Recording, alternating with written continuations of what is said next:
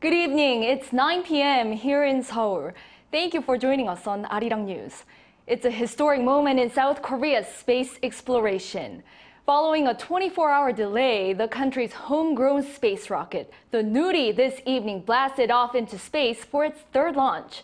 This time, Nuri was on its first ever proper mission to put real payloads, which is confirmed to be a success. For more, we go over to our Lee Kyung-eun, who's been following the developments. So Kyung-eun, what do we know about the results? Good evening, Ji-young.from Naro Space Center, where I can say is the main gate to space. This is where Nuri blasted off into the space at 6:24 p.m. And this time, unlike the first and second launches, it was carrying real payloads on board, 8 operating working satellites on actual mission. And putting them into orbit was what would determine the success of this launch. The key focus was on putting the main satellite, the next generation small satellite 2, into its target orbit, where it can always make use of solar energy to operate in generating an image of Earth. And as of 7:50 p.m., it has been confirmed that the launch was indeed a success. The next generation small satellite 2 and 6 cube satellites have been confirmed to be successfully separated.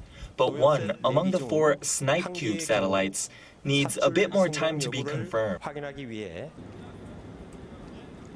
The officials added that it may have actually separated successfully, but just may not have been captured, possibly by being in a blind spot. It is unclear when the officials will be able to find out the results, but they've made clear that they can declare a success regardless of the separation status of the cube satellites, because the ultimate goal of this launch was the successful transportation of the next set 2, and that main satellite is also confirmed to be successfully communicating with the ground.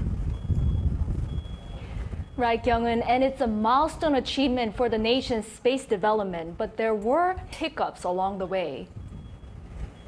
That's right, it was not all easy because this launch came after 24 hours of delays, as Wednesday's initial launch was called off just 3 hours to go.